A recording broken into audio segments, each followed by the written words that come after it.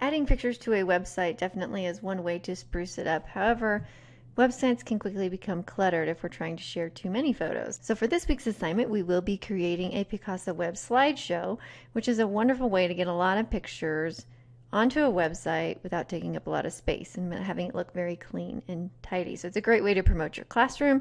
It's a great way to promote student work. It's a great way to showcase pictures from a field trip. But please remember that Picasa is not just a tool for teachers. It's also a great way for students to showcase their learning. I have had students use Picasa, given them digital cameras in elementary school, and they've gone on digital scavenger hunts for shapes, and they've taken pictures of various items that match the shapes we are looking for. And then we upload those to a Picasa album. I've had older students in their science classes make Picasa albums for forces of nature, where they're collecting images online that are great examples of erosion, weathering, putting those all in an album and labeling the parts and submitting that album to their teacher or putting it on their web portfolio page. For this week's assignment, you can use pretty much any pictures that you want to, because we're really just going to focus on how to use the tool. And step number 1 is finding the right Picasa.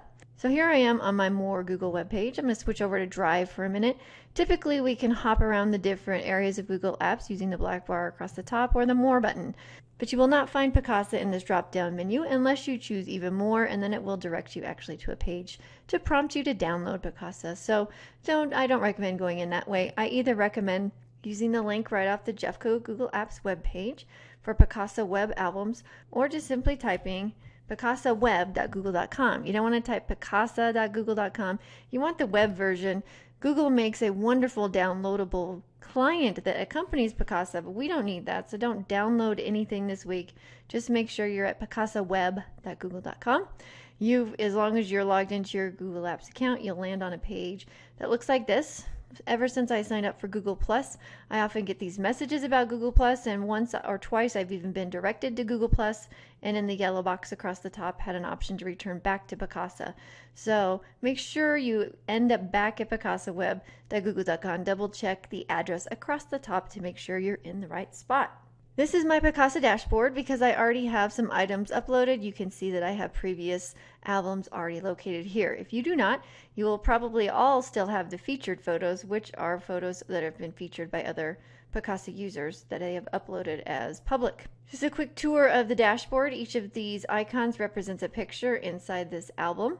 And there are some additional items that I did not add. So every time I create a profile picture, Google also creates a Picasa album for that. I have a Dropbox. In our session, I provided some directions for how pictures can be emailed directly to this Dropbox. So if students were on a field trip, you can give them that address and they can email their picture right to the Dropbox. It will appear here. And then you can move those pictures to other albums. And then every time I also add pictures to a blog, Picasa makes an album for that as well. The first step for this assignment is to upload any 7 pictures of your choice to a new album on Picasa. So to get started, I'll use the upload button. And then I need to title my album. Now, if I were just adding a picture to an existing album, I can use this add to existing album link and to pull up all of the albums that currently exist. I want to create a new album, and I'm going to use this album to showcase my library, so I will call this RVHS LMC. My next step is to select my photos from my computer. I have collected them all in a folder ahead of time, so I can quickly select all of them at once and click open. Picasa gives me a little status update as to the uploading progress of each photo. I will pause the video while we wait for these to upload. My pictures have finished uploading, but before I select this blue OK button to finalize the process, I am going to hover beneath each picture and add a caption. Adding a caption to each of your photos is one of the requirements for this week's assignment. So simply click Add a Caption and add one to each photo. Once you've added a caption to all of your photos, just click that blue OK button. If for some reason you forgot to add a caption to a photo, you can quickly select it, and then beneath it use the edit link to add the caption. Picasa gives you a little bit of a breadcrumb trail path, so you can always find your way back. You can either always go back to your My Photos listing of all your albums. I want to get back to my album level itself, so I will click on the name of the album itself. So I have my completed album. It has several pictures in it. I can continually add to this album as I see fit throughout the year, but for right now I think I'm ready to embed it on my website. Because this album is going to be viewed by others, I need to make sure my permissions are set accordingly. Otherwise, if I embed this photo album on my website, no one will see anything. It'll just be a blank white space. So over here on the right, you can see the current level of visibility or sharing settings that you have. Right now, my album is set to be only me.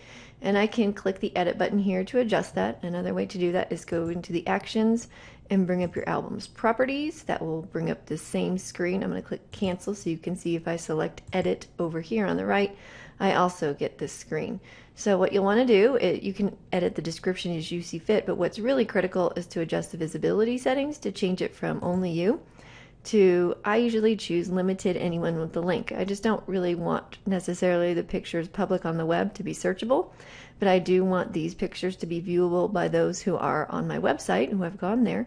So I'll choose this middle setting, limited anyone with the link, and save my changes. I get a message that my album's been updated, and now I am ready to embed this on my More Google portfolio or on my website for my classroom or for my library. So let me pop over to my More Google portfolio, and now I need to go over to the tab for the Picasa project. And one of the great things about Google's tools is how nicely they are integrated. So I'm going to go into editing mode by clicking the pencil on this page.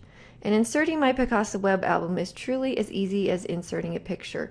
And you can see I've listed out the path for you here. I'm going to go ahead and erase that message. Put my cursor where I would like my slideshow to pop in, and then I'll go to the Insert menu. And this used to say Insert Picasa Web Album. Now Google refers to a lot of their picture projects as Google+, which is why at the beginning of the project we had to click the little message to go back to Picasa. But if you go into the Google+ menu, you'll see the option to insert a photo album, which is exactly what I want to do. So I'm going to go Insert Google+, Photo Album. This will bring up a list of all of my photo albums in Picasa, and I just need to find the one that says RVHS LMC and select it.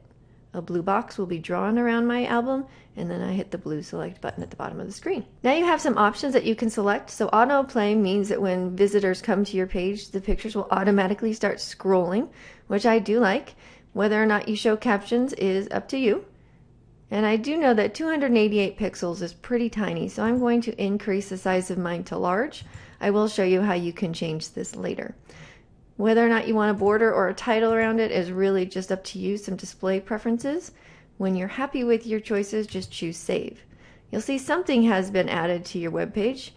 You can't tell exactly what until you hit the blue Save button again. And once I do that, I can see my Picasa slideshow. It scrolls through from picture to picture. It's a much cleaner, nicer way of organizing pictures on my website. Instead of having 8 or 10 or multiple pictures on this page, I can have a nice slideshow that takes up a small amount of room on my web page, but allows me to show several pictures. If you want to make any changes to your Picasa web album, you can go back into editing mode, select the photo album, and choose this gear or properties icon to edit it. You can change the size, and I can use these tools if I want to center or left or right align my photo album, and again choose Save. If I were to go back to Picasa and add in and upload some more pictures into this album, I don't need to re-embed the album on my webpage. Those pictures will just automatically become part of this scrolling slideshow that users see when I visit my page. So that is how you build a Picasa web album and embed it on a Google site. So take a few minutes to build your album and drop it into your portfolio for this class.